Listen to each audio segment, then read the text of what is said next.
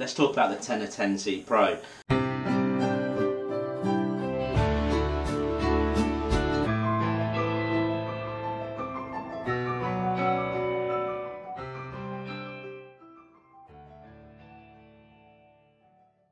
Now it promises to be an action cam, promises to be great comms, it basically promises to be all the communication that you possibly need. Now it's dead easy to fit, I'll give them that. You take your line out of your helmet, you stick your speakers in, you decide what mic you want, either the stick-in small mic or the boom mic, and you're pretty much good to go.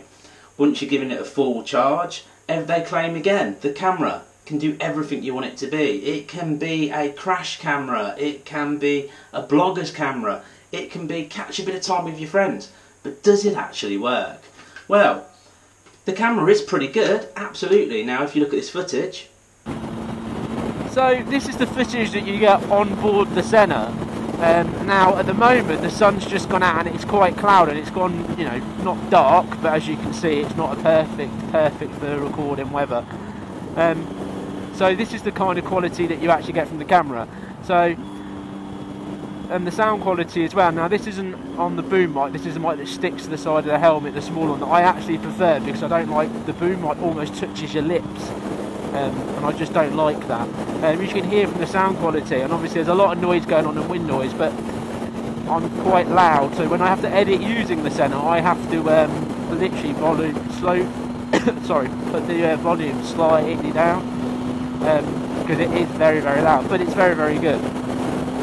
You can see it's really good in all weathers, rain, sun, it gets really good camera, it's nice and clear, it's good. But there's a downside, the battery life, roughly 40 minutes of battery life.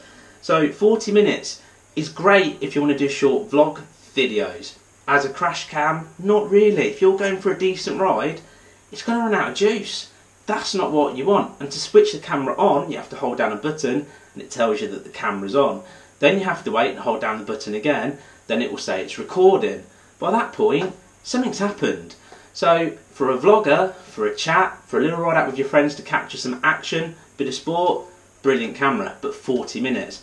Now there is a fix, but it's an annoying fix.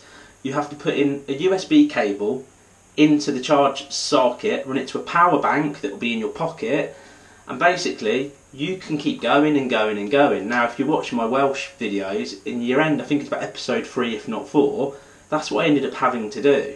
And it does work, but it's annoying because then you've got a cable running down and it catches against your top. It's not the best thing in the world. So battery life, 40 minutes, not the best. We want to talk about the comms. Now the comms themselves, Sena to Sena, crystal clear, fantastic. This claims the ultimate comms because it can connect to universal. Now I've done this, I've got some of those BT comms that everybody sees, the Freedom and blah blah blah, they're all the same, stick a badge on it, it's universal Bluetooth comms. It's no good. What you get is, and again if you watch a previous video, you'll hear me trying to talk to my son. It's extremely distorted and really loud, and you can turn it down, but you can hardly hear the person, and if you turn it up, they're so distorted, again, you can hardly understand them. And likewise when it comes back through to you. You can get away with it, but you're going to struggle to have any kind of conversation other than, do you need to stop?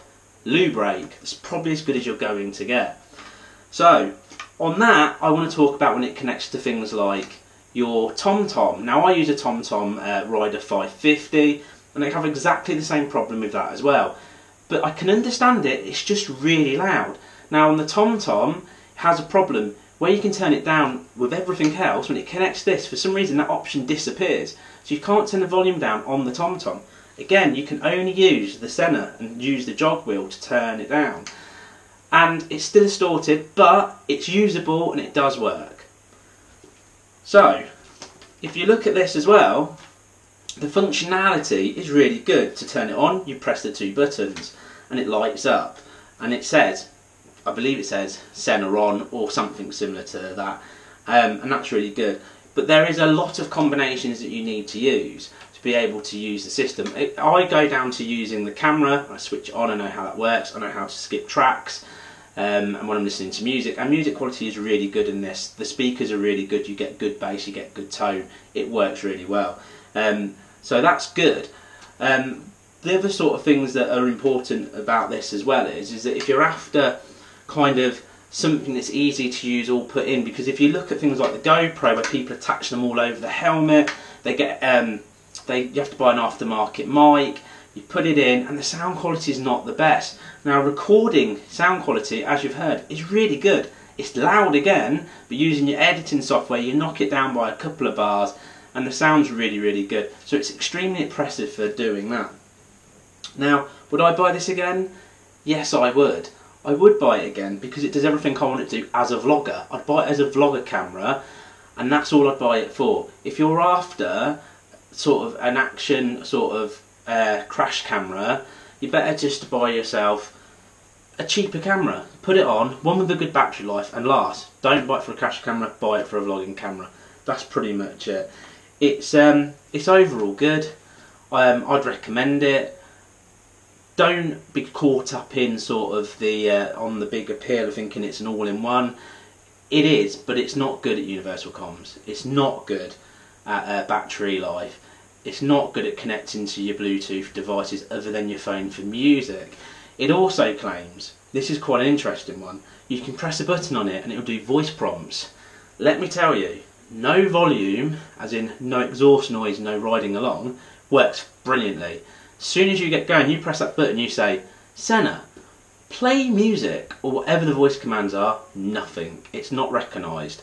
So again, you have to set everything up before you go, press the play button, get everything to work the way you want it to work, and it's okay. But don't expect to be able to give it voice commands, it won't work. Another downside to that, but overall, it's a good piece of kit, it's worth buying if you're enjoying your vlogging or catching your friends, catching bits on the track. You might have to run a cable, you might have to charge it again. But there you go, that's the Sena 10C Pro long-term review. Thank you for watching. Remember, hit the subscribe, hit the bell button, keep watching me, I'll keep making the videos. Thank you very much.